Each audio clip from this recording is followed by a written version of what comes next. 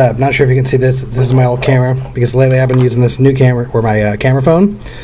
Like my video camera, the viewfinder got all messed up, so I can't even see where I'm videotaping. But actually, I was having this every time I was having this issue with my USB port, and I'll show you how I fixed it. But like randomly one day, it just said like USB could not be recognized on my Windows machine.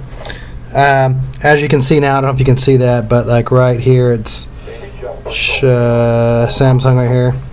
So now it shows, but before it would say like device not recognized or whatever. But now it actually works. So what I used to fix it was a contact cleaner. I'm not sure if they even make this anymore, but it was this was a Radio Shack brand contact control cleaner and lubricant. But I think anything like spray. What's cool about this stuff is it kind of creates like a foaming. Actually, I mean, I bet this can's probably over 10 years old, and I have a couple cans in the garage still. But it's like a foaming cleaner, but it's kind of hard to describe. I guess I can give you a quick demonstration here. So yeah, see how it kind of foams up there like that. So yeah, it's like a foamy cleaner.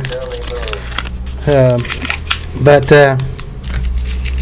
yeah, that actually worked. I'm stoked. My camera's back in action, so I couldn't transfer any videos and files across. So hopefully you can see this on my camera. Don't know if you can or not. We will see.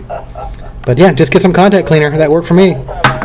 So I wasn't sure at first if it was sometimes you can get like a bad connector on the inside of that thing. So, but cool. Let me know if you have any questions.